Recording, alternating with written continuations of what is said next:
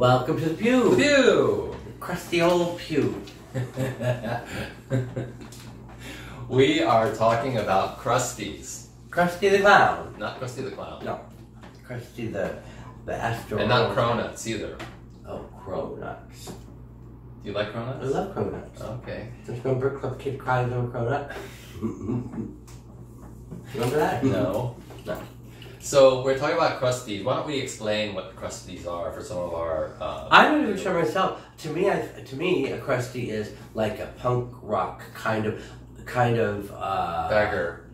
Yeah, like a punk rock beggar. Like a skater, punk rocky kind of homeless, squatter, young, but good looking and with a lot of style and kind of chic.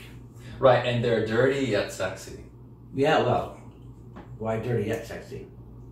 I don't know, because I'm generally turned off by dirtiness, but for some reason I find Crusties to be sexy. Yeah, I mean, again, I was having this conversation yesterday. The dirty and smelly and sweaty is actually meant to be sexy. That's what humans are meant to find attractive with the partner or with the thing is, when there's so many of we've been especially as Americans, we've been taught by TV commercials and advertising that you're not supposed to smell and you're not supposed to be dirty and you're supposed to take 3 showers a day and you're supposed to use their product and you're supposed to spend your money in order to remain in order to not smell. In order to be normal.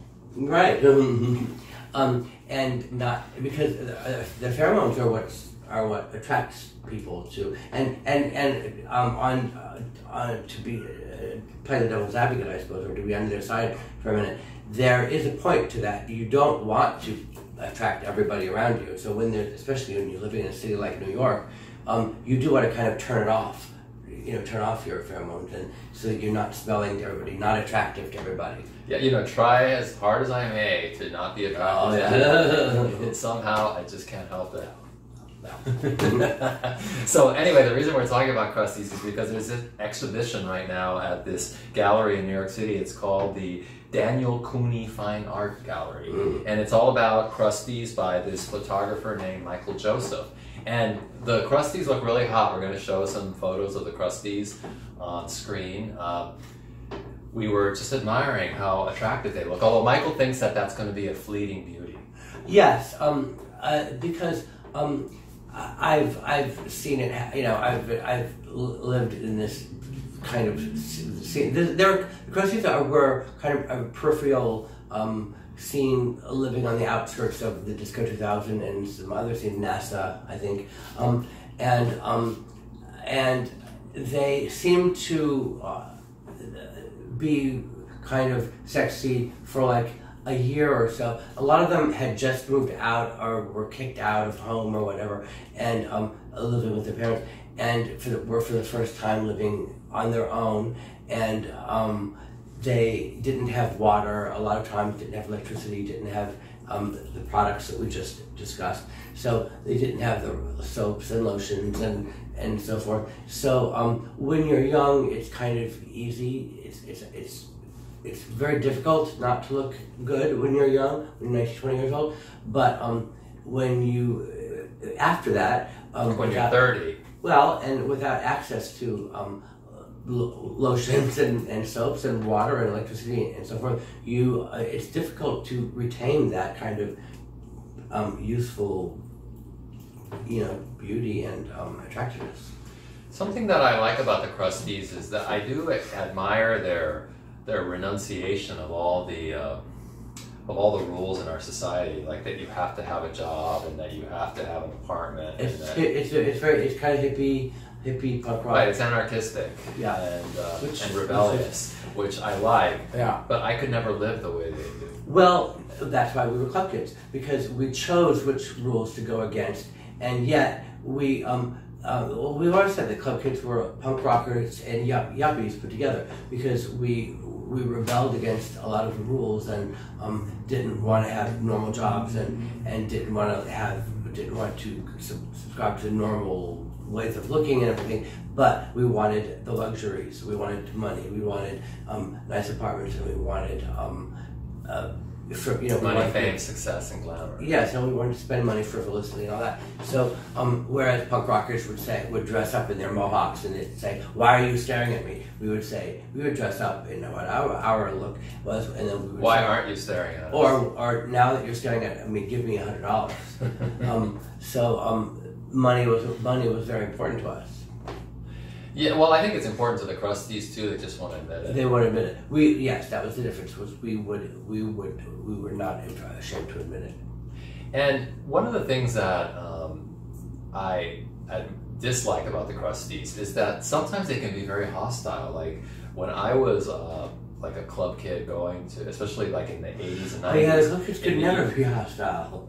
Well, the club kids were hostile too, but what I'm saying is that the Crusties I always thought were unnecessarily hostile to club kids because they thought, I don't know, I guess they thought we were posers or I don't know what they thought about us, but I often had experiences where Crusties were really mean to me and would like throw cigarettes or bottles at me if I walked by them. It happened.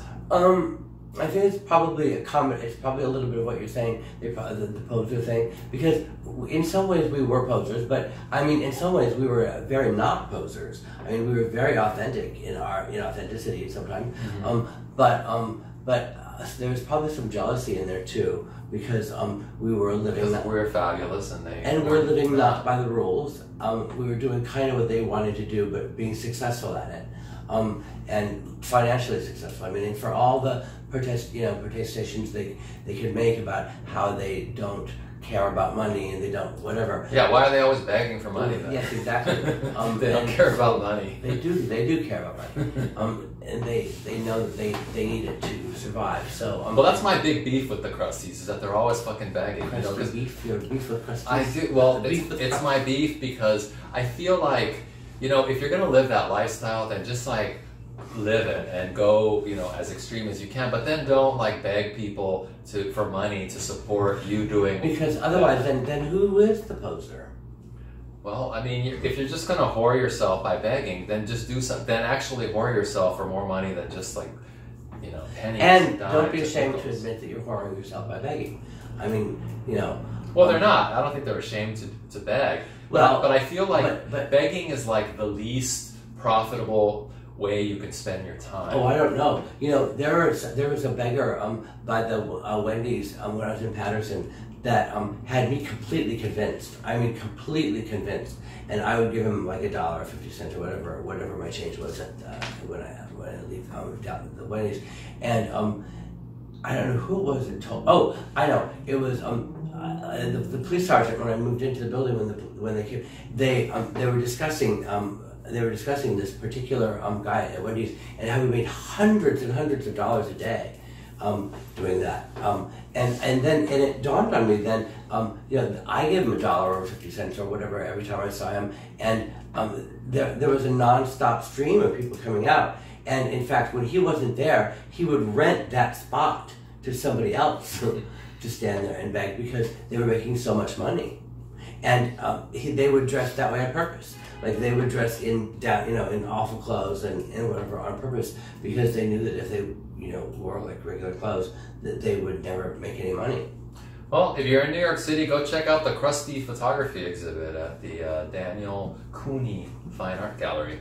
We'll be right back with a Bitches Wanna Know question. Remember what it is? Yes. Do you? Yes. And now a word from our sponsor.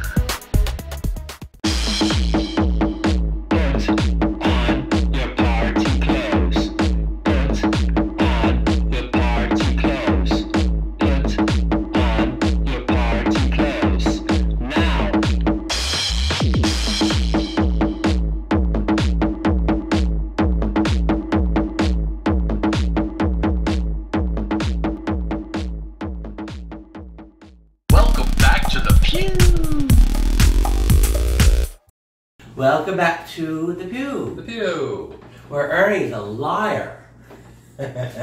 His shirt says, "I have nothing to wear," and yet he's wearing that shirt.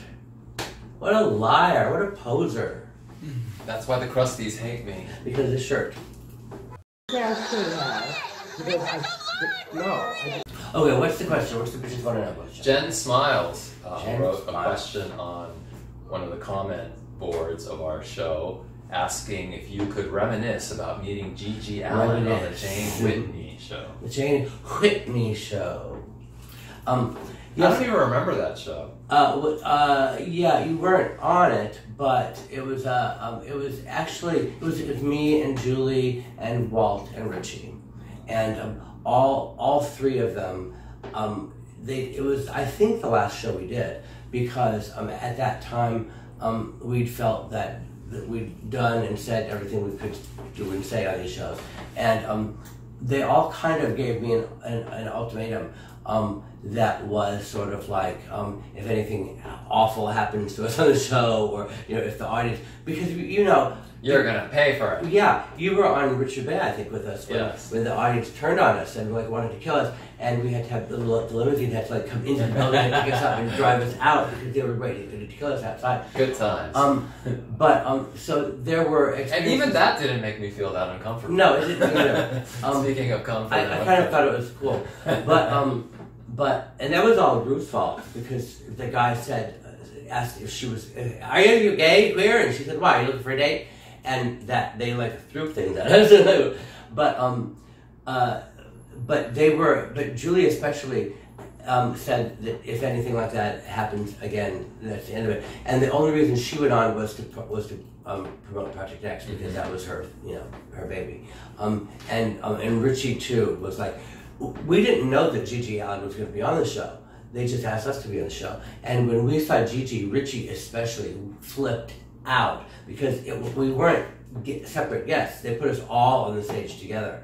So it was Michael, Alec, Walt Paper, Richie Rich, Julie Jules, Gigi Allen, all 5 club kids, or all 5 whatever.